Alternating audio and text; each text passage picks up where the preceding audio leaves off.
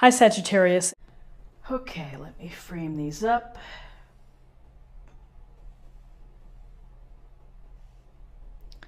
So we have the Knight of Pentacles, we have the Page of Cups, and we have the Devil, Major Arcana.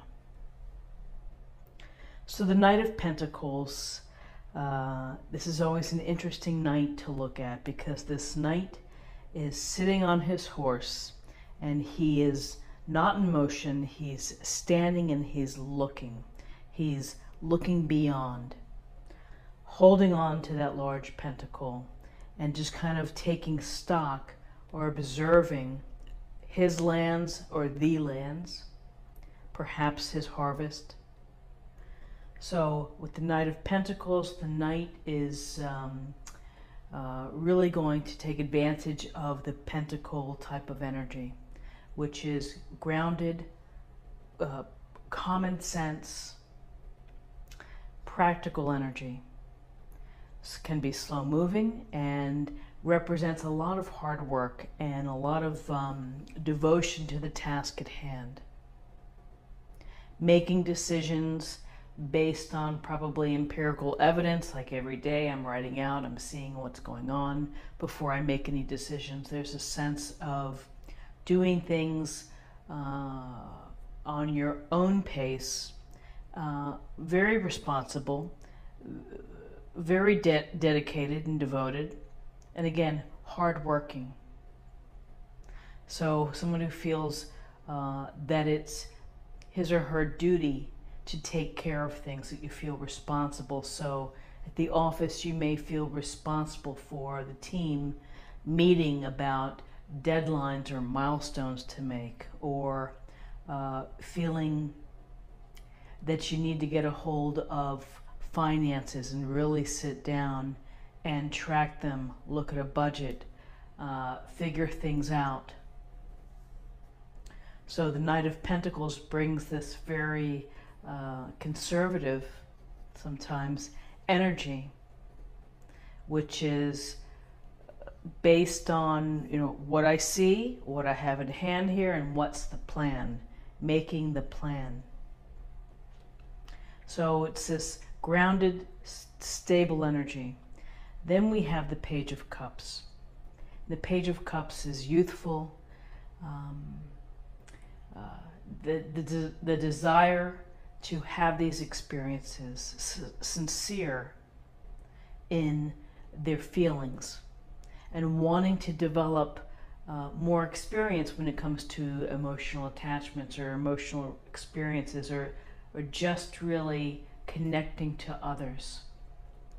And so the Page of Cups can be an offering, of love. It can be an opportunity to connect with someone, to have a friendship attraction, a relationship attraction, but there's something there that is that warm and loving feeling. So I just want to share a Page of Cups moment which happened recently, which really made me think about, wow, that's what the Page of Cups is trying maybe to tell us. And that was in my classroom. I had an au pair who was volunteering in my room, and she was from Germany. And in Germany, she's studying to be a teacher, so she's in university. And she would come in once or twice a week and work with some of my students, and a lovely girl. And at the end of the year, talking about her plans and what she was doing and how much she was going to miss working with these children. She's very emotional and was crying out of tears of joy of just the connection that we had. And I thought, that to me is what the Page of Cups is all about. It's the connection between people that you develop over time, perhaps, and that, when you're young, you get exposed to these deep friendships that you can develop, or these emotional ties. And it's rewarding and it's happy. So it was a happy moment, but I could see the emotions of it was a lot. And again, I'm older, I have lots of experience, and so it was just, I just thought, this is how I see the Page of Cups. It's the opportunity to really connect at a meaningful level. And then with all the love that we have, the desire for connection, the planning that we try to incorporate within our life, and then the devil appears in a reading. And this devil, the glowing red devil, eyes straight ahead, very focused. And we have the couple here kind of submitting, perhaps. Maybe that's the word to think about with the devil, submission, is letting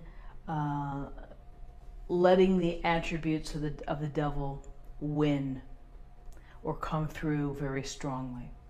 And you know, the devil comes into our lives. It's the actions, it's the behaviors that we do that stunt or limit our growth or our progress. And so it can manifest itself in many ways. Overindulging in food, overspending, materialism, obsession, other types of deviant things, substance abuse. I mean, the devil is just, it's the missteps or the things that we do to spite ourselves, perhaps. And so with the devil, sometimes we go merrily along, we're having a grand old time, and we really don't think about how we're kind of thwarting our energy and our efforts to reach our goals. So this is, I think, a gentle reminder to pay attention to what we're doing. Our actions, and actions have consequences. And you know, the devil can be there whispering in your ear, no, it's okay, just do that. No biggie. Go ahead and do it, and it can take you back a couple steps. So when you're mindful of that, and when you're able to say, you know, I'm going to take a break from this, I'm going to try to stand up here and walk away and deal with whatever it is that I do to hold myself back. So people see the devil in many different ways. They may see it as being in debt. They may see it as cheating, third party, but really the devil can appear in many forms. And it's the form that takes you from being your best self, from reaching your highest purpose in life. It's there to trip you up. So the contrast between the Page of Cups and the devil is very interesting, because the Page of Cups, again, it's coming from a very sincere, earnest, and youthful and inexperienced place. And you know, the Knight of Pentacles is looking in this direction as if to say, I've got experience in this. You really need to sit down and think about things and plan things out before you move forward. So that's what I see for Wednesday. Let's take a look at the numbers. We have 1, 2, and 15. That's 17. 17 reduces to 8.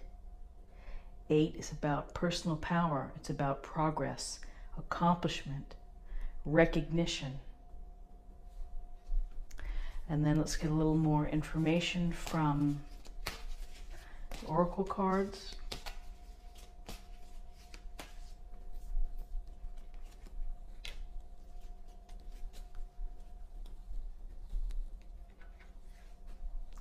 Assertiveness. This situation can be healed gently and with love, as you've requested. Yet there's also a need for your strength and truthfulness with the other people involved. We will stand right behind you as you speak your truth, giving you strength and guiding your words. Well, I would say that in life, we learn a lot about ourselves, and it takes assertiveness of mind and will in order to deal with the things that we'd like to do better.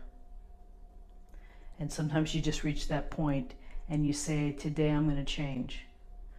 I'm not going to do that anymore, or I'm not going to be that person. So I hope that you have a wonderful Wednesday, and I hope you found something helpful here today. If you did, please subscribe, like, share, and comment, and I'll see you tomorrow for another reading. Take care. Bye-bye.